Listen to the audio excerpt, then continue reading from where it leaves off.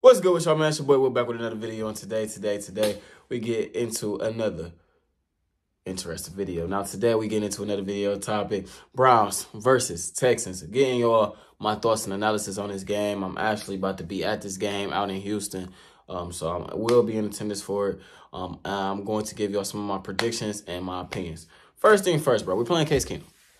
I want to say that first thing first, the defense has been kind of shaky of late on the road. I've been beating the table on the defense, playing bad on the road.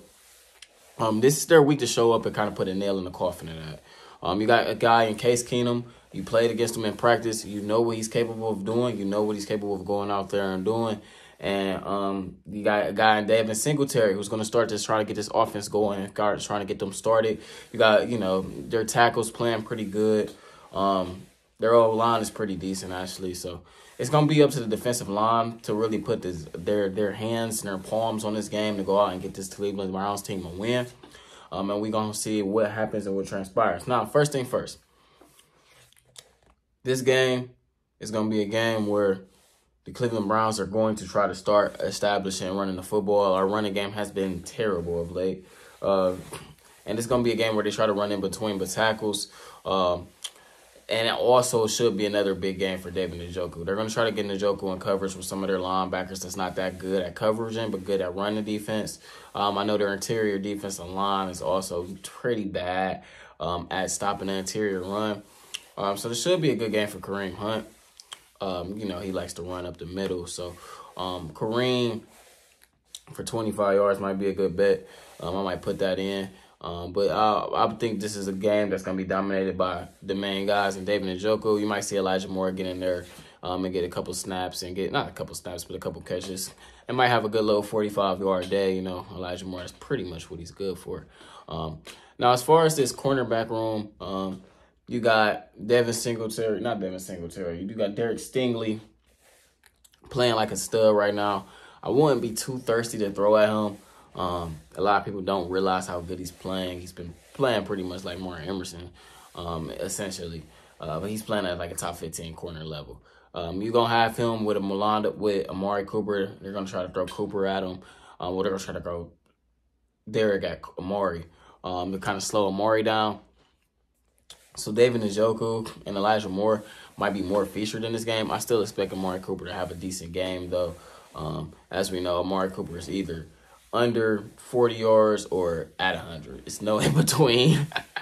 It's no in between with Coop, man. But this game going to come down to the defense and the coaching. And Joe Flacco. Let's get to Joe. I expect Joe to be under 2 turnovers. Under 2 turnovers. 2 turnovers is the most I'm going to take from him. 3 is completely unacceptable. He's had 7 turnovers in the last 2 games. I've been beating the table on it, despite everybody praising him. He's turning over the football at P.J. Walker rates. So he got to get better at that.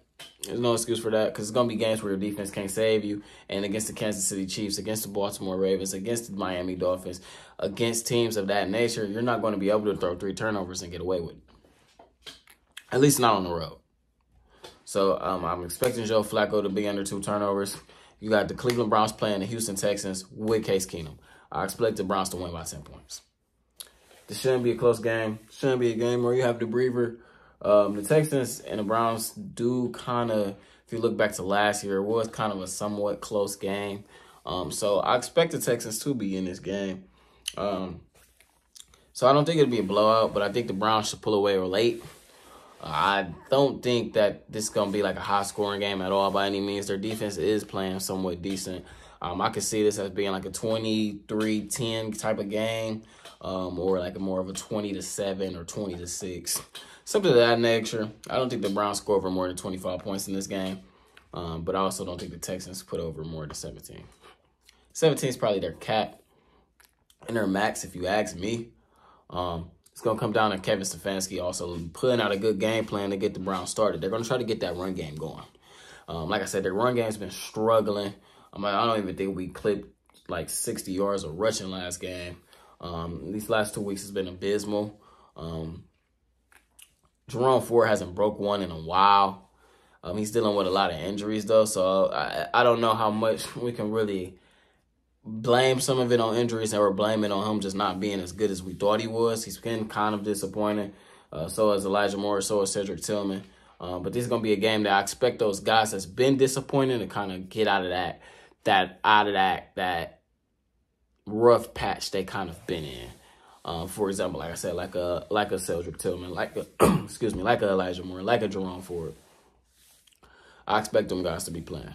Hopefully by the end of this game, Pierre Strong is running the football. We not sweating, and it's a good Cleveland Browns win. The Browns ended up being 10-5. This is a short, quick, little in and out video. Like I said, I'm literally packing my bag, about to go up and go to this game.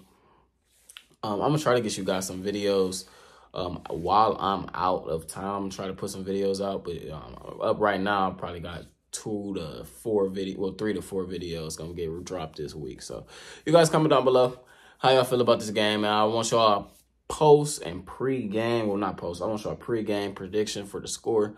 Start commenting down y'all score predictions, man. It's your boy Will. Quick little in and out video. Like the button. I'm out. Peace.